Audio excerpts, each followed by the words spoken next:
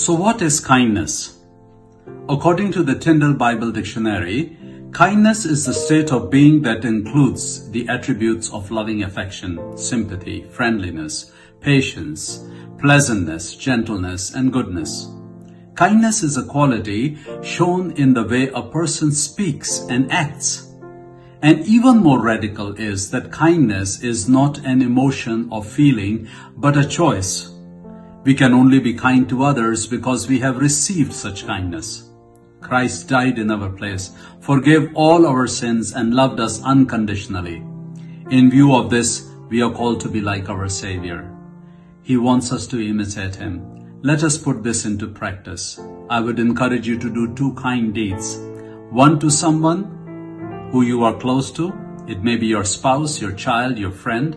And secondly, to someone who does not deserve or needs your kindness. You may have fought with them. They may have been ungrateful or incapable of returning the favor. It is then others will know who we belong to.